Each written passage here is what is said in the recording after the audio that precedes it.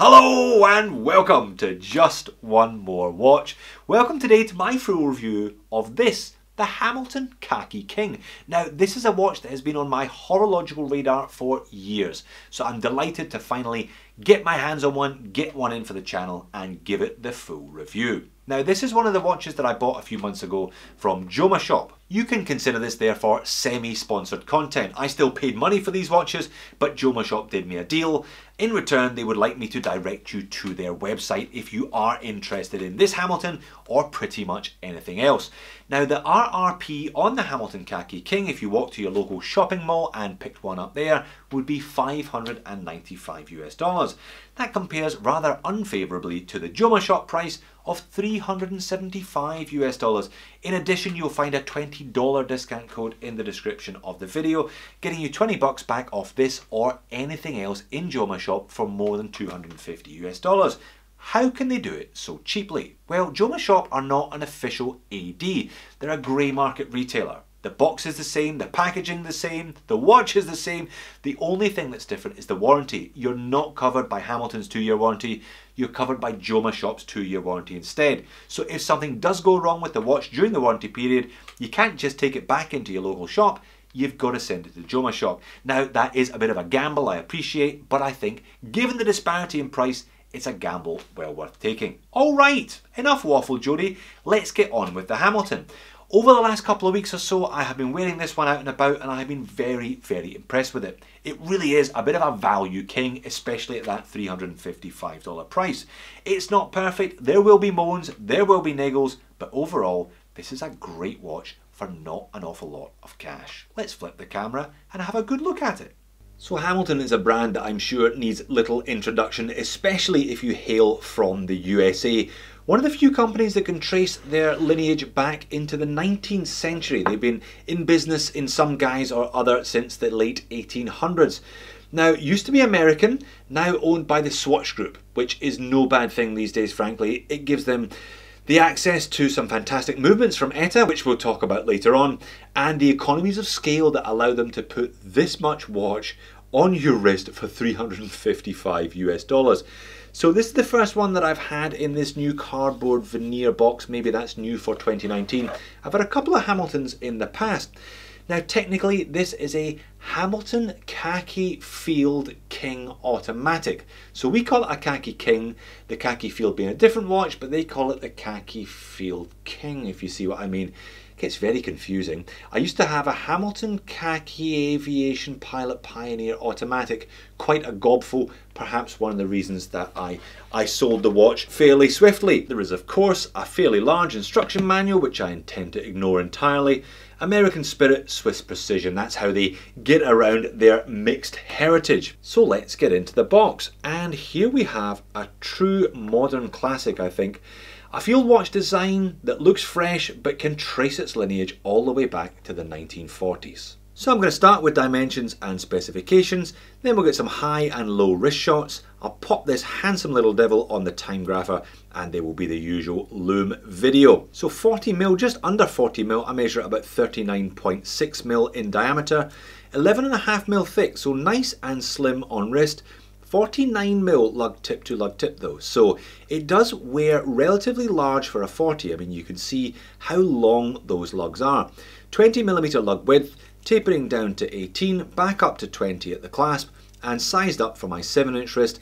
This one weighs in at 120 grams, so certainly about 20 grams lighter than that sports watch, dive watch, stainless steel sweet spot of around 150 grams, but then again, this one is a field watch, not a sports watch necessarily.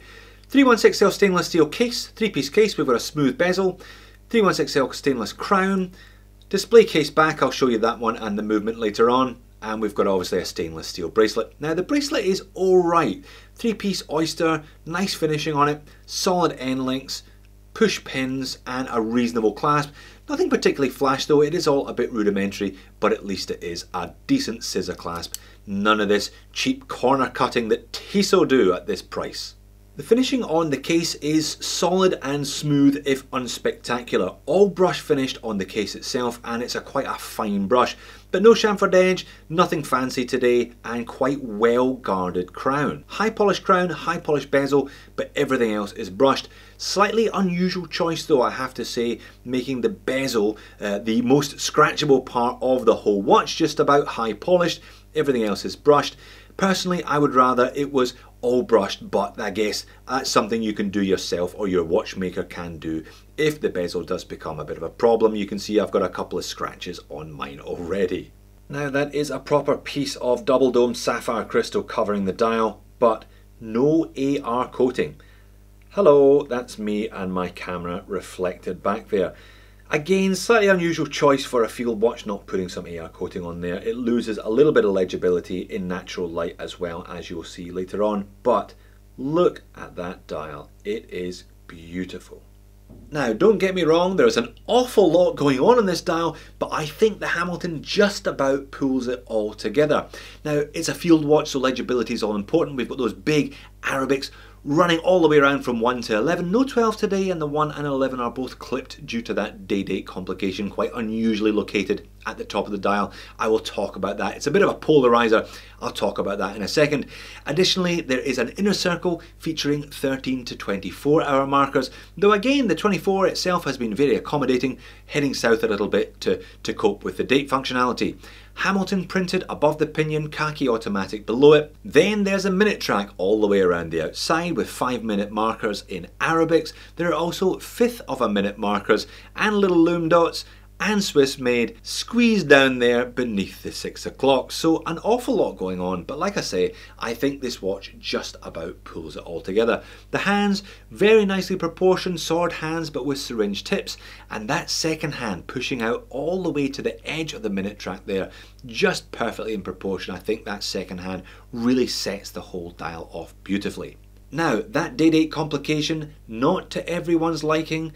A lot of people really don't like the fact that the Arabics have been clipped. I've moaned about date complications clipping Arabics before, but I'm prepared to forgive the Hamilton due to the sheer practicality of that day-date complication. I'm one of these idiots that barely knows what day of the week it is, so a watch with a day-date complication is always a bit of a boon for me. So let's pop a link and have a look at the movement. Now, these used to come supplied with an ETA 2824. They still do in a manner of speaking, but not quite. This is what they call a Hamilton H40. You'll find it elsewhere in the Swatch group as the Powermatic 80. Certainly that's what they call it in Tissot's and Certinas. It is in essence an ETA 2824, but they slow it down. They slow it down from 4 Hz to 3 Hz, so rather than 28,800 vibrations per hour, this one ticks 21,600 times per hour. Now, with another couple of internal tweaks, they've managed to boost the power reserve from 38 hours of the standard 2824 to 80 hours, hence the name Powermatic 80.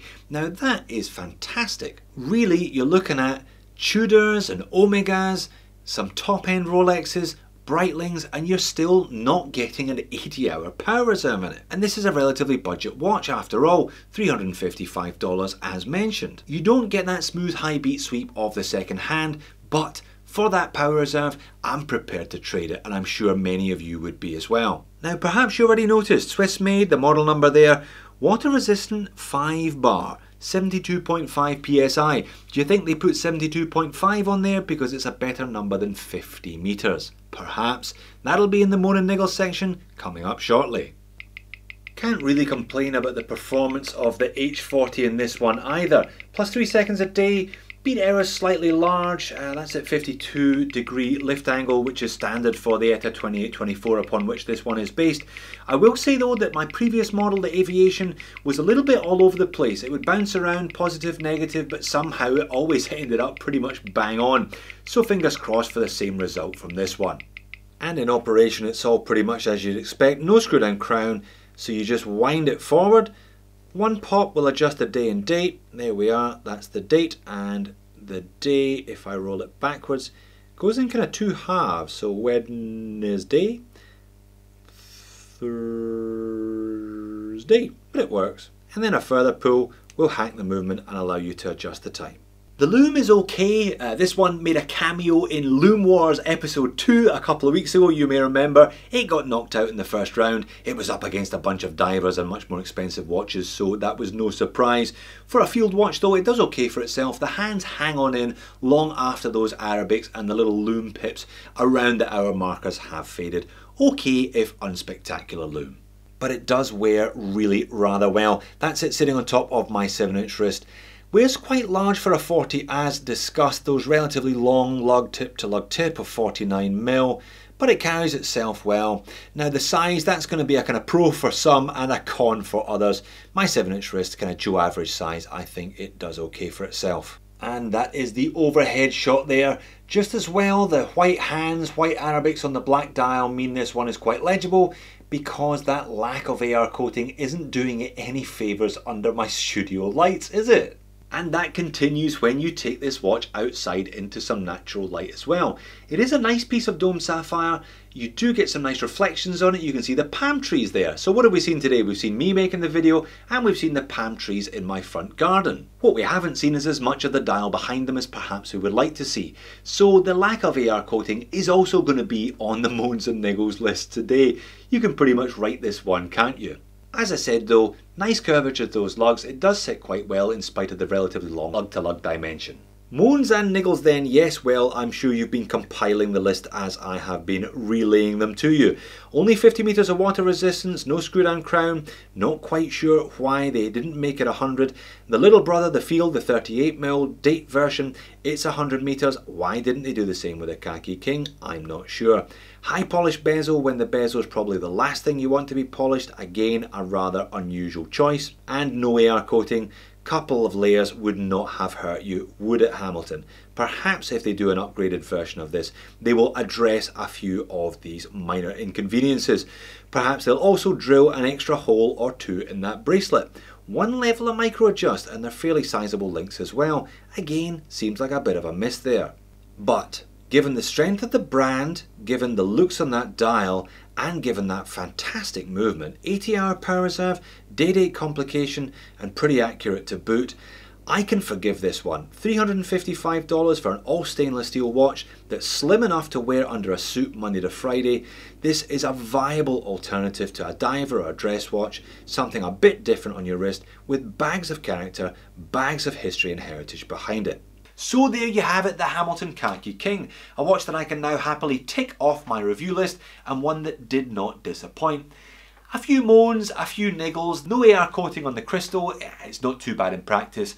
Only 50 metres of water resistance, a bit disappointing. Any stainless steel watch that doesn't have 100 metres of water resistance, it means it's not as much of an all-rounder as it could be. But $355 US is a great price for a Hamilton, you know, what a brand to have on your wrist for that money. Swiss made and a fantastic movement, 80-hour power reserve movement for less than $400 US. You can't go too far wrong with that. Thanks for watching, I shall see you in the next one.